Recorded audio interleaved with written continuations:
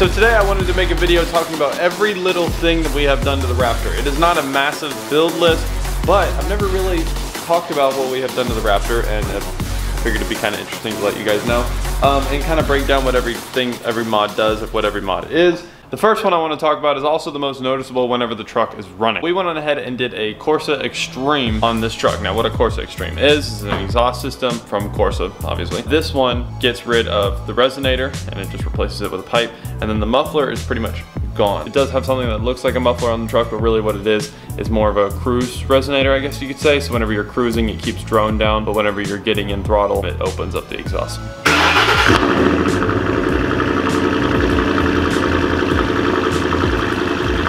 So the camera won't do justice for how it sounds, but as you guys can hear, it sounds so good. With this exhaust, I wanted to make sure that I got more of like a muscle car sound or sports car sound and like a pure exhaust sound and less of the truck sound, because truck engines, there's nothing wrong with them, and I'm not saying they don't sound good. They can sound good if done right, but it just like popped a little bit. Every now and then it'll like pop on idle a little bit. That's so cool. But a truck engine is not made to be a high performance engine. The only standpoint of where it might be high performance is maybe towing or, you know, something like that. They're primarily made for daily driving and towing and just working, right? So which means that the engines are not made in a way, and by made I kind of mean tuned, and how much fuel is going in, how the timing is, what kind of camshaft is in there, that kind of stuff. Those kind of things make it to where it's more of a daily driver and towing, not less of racing and extreme performance applications. So due to this, they don't sound the same as Mustangs or Corvettes. With the Raptor kind of has a little bit of both.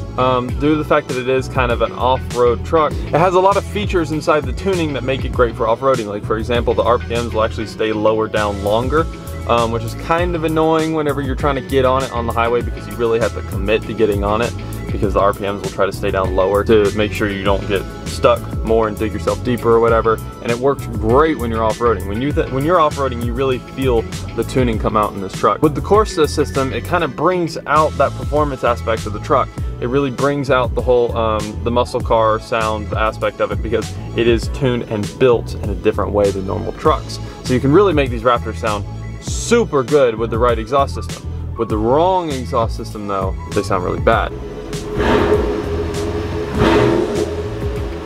You guys see what I mean? Just by that little bit, you can kind of tell it's not like a typical truck. If you do know the sound of, like, it sounds a lot like a Mustang actually. If you do know the sound of Mustangs, they kind of have that low end, like, I don't know how to even describe it. It's like very throaty.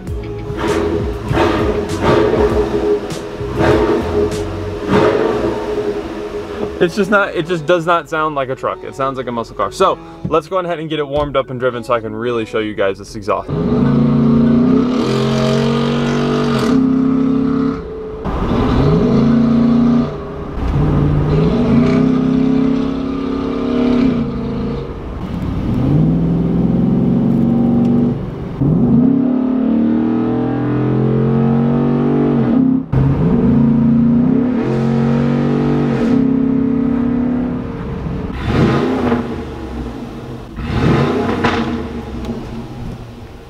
That's what I was talking about. I don't know how well you guys heard that, how well the camera picked it up, but it just like cracked into the whole entire neighborhood right there. That was so cool. So the last 3 mods on the Raptor are not as exciting as the exhaust. The exhaust is literally so much fun. The other ones are just kind of like things that you kind of need to do for these trucks. The air intake on the Raptors is extremely restrictive. It is really not a good design. Muffling on the air intake is so substantial that it's like really bad. And so we ended up putting a cool air intake on it a while back from BBK, and it was like chrome and blue, so it didn't match anything. That one didn't really do anything. We didn't feel too much of a performance change, and also the sound of the engine. I mean, the sound changed a little bit, but not that much. And it ended up rusting so bad on the chrome part. And then it also, the filter ended up almost, it was like burnt in a way. It was really weird. So we scrapped that completely and we replaced it with the AFE air intake. Now, pretty much the best air intake for the Ford Raptors is the AFE. So we went on ahead and went with the AFE, which has a cleanable filter. It has like a really thin powder coat on it that looks really good. It matches the entire engine bay. And the sound, it just sounds so much cooler. You know, some trucks really react to a cool air intake in the sense of sound, and it opens them up. And this one really reacted sound-wise. Like, it changed the whole sound of the vehicle. I remember when we first drove it, when we put it on, we were like, holy crap, it's like we put an exhaust on this thing. The next mod is kind of hard to explain because for the upper control arms on the Ford Raptors, they actually have a few issues here and there. It causes the ride to be a little bit more rough every now and then, but sometimes never. Like sometimes your truck won't ever have that issue, but then it also causes it to rub on weird points like fender liner or things like that. And that's what ours was doing. It was rubbing weird and we couldn't really find where it was rubbing because it wasn't rubbing in the same spot every time because of the upper control arms were like, I don't know, the dealer could explain it a lot better than I could because you would think that it wouldn't do anything, but it did. Yeah, they had a upgrade from the factory. So technically these upper control arms are a mod because they're different than the ones that came with the Raptors, but they're a different factory version, if that makes sense. It makes sense to, you know, let me put it another way. It makes no sense.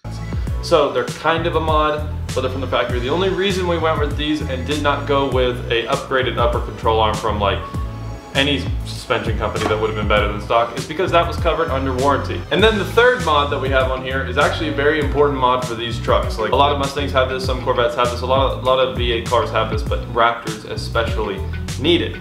It is a JLT oil separator, the 3.0. A lot of little small particulates of oil are going through the engine and can hit the spark plug. They can cause them to get darker and look like you're running more rich fuel when you're not.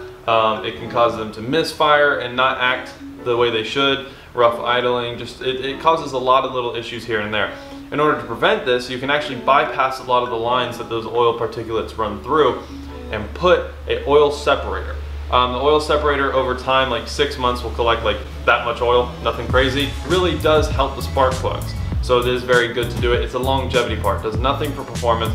It's all longevity. I made a whole video about it if you guys want to watch it. We really only have 4 modifications on this thing. The air intake, the oil separator, the exhaust, and the upper control arms if you want to count that. What we want to do to this truck in the future is new shocks, because these shocks were the top of the line Fox shocks from 2012. But I don't know if you guys noticed, 2012 was 8 years ago. So we would love to put some better modern shocks on here. Then also a leveling kit. I don't know why the Raptors have a factory rake, but they do, so they need to be like this, never like this. Yeah, we'd like to level it out, new shocks, and then there's a lot of things like this right here, could use some color matching. Maybe blacked out or something like that, like kind of a subtle black. I can't stand, literally cannot stand orange on vehicles. See that black light? That's a recon light. That used to be where the white is, used to be chrome, and then that black used to be orange. And I couldn't stand it because it stood out and I had to do something about it.